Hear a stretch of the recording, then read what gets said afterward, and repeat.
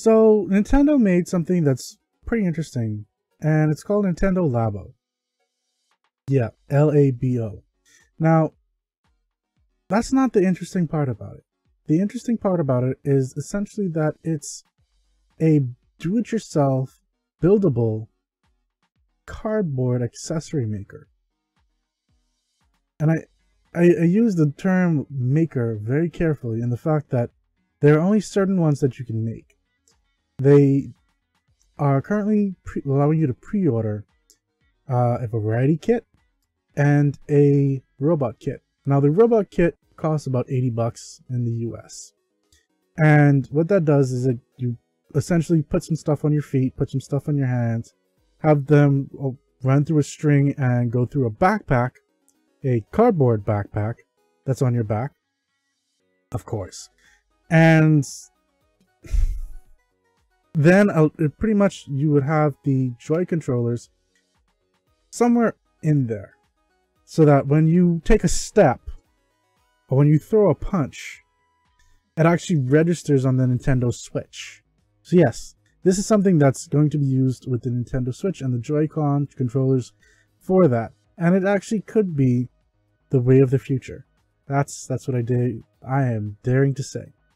And the fact that do-it-yourself accessories might just be what you really want in the future. I mean, when you really think about it, the cost of buying an accessory that's, you know, custom made, well, not custom made, but that is made by one manufacturer to provide a service. Generally, that can be anywhere from 20 to 30 to 40 bucks for that accessory or controller or something like that.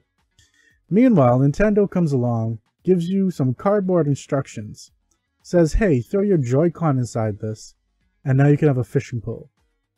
Now you can have a RC car. Now you could have a 13-key piano. Now you can be a robot. Now you can be a steering wheel. Well, you can use a steering wheel. Now you can also have a gas pedal. Now, there are proprietary softwares for each and every one of these. So your fishing rod is going to have a fishing app. Your robot building kit thing is going to allow you to control a robot on the big screen. And so you can smash stuff, and I'm guessing get into fights and stuff like that. Well, what else are you going to do with a wheel and a gas pedal other than race? Whether it be a actual race or you just driving along on a moped, I don't think it matters. The fact is still is the fact that you are using something in the real world that you built probably yourself to control something in the digital world. And that's the key element right there.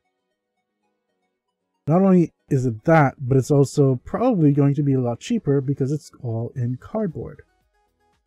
And while cardboard can get damaged quite easily, and I mean, these don't look like the high strength industrial like plastic looking cardboard cuts that you'd probably find in other places. But do you really need that?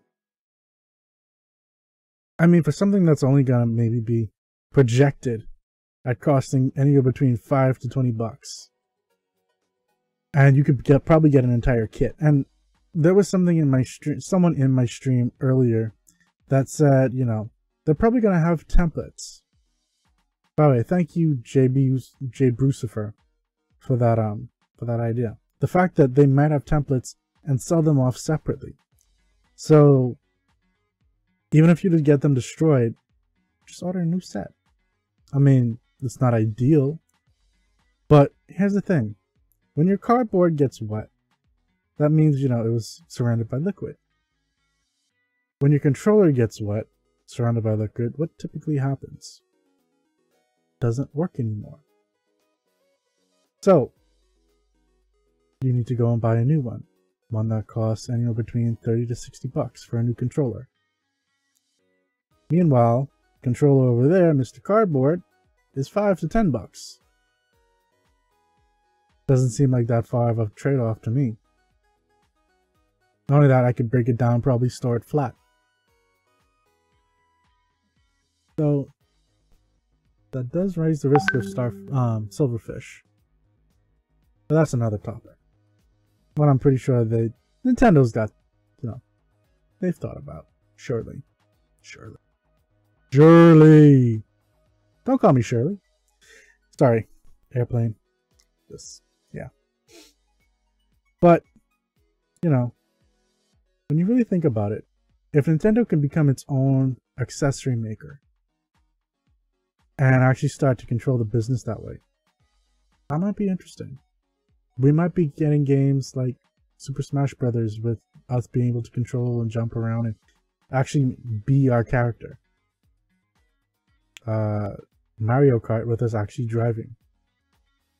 Zelda with us actually swinging a sword or shooting arrows with a bow. These are only ideas.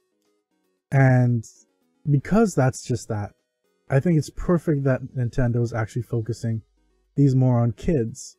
And it seems that their target audience is between the age of 6 and 12, where creativity is still vibrant within kids, though, I would have gone a little bit younger, but when you really think about the whole cardboard element of it, it kind of makes sense that they don't want a whole bunch of kids coming that can probably destroy stuff. And, they do have something for certain parents who live in specified areas, that if you do have kids between the ages of 6 and 12, you can actually go to one of their lab events and actually have a hands-on event before everyone else. And I think it's good that they're doing that, because not only are they allowing kids between the ages of 6 and 12 to get the idea of STEM, so that's science, technology, engineering, and mathematics, but it gets them actually doing stuff, creating something of their own. And you never know. Granted, this is more along the engineering side of things, but this might actually help inspire some of those kids to become engineers in the future, to create things that help other people or take over the world, either one. But then what about us who are not quite kids, but we're kids, at heart? Well, apparently they're still developing for us as well.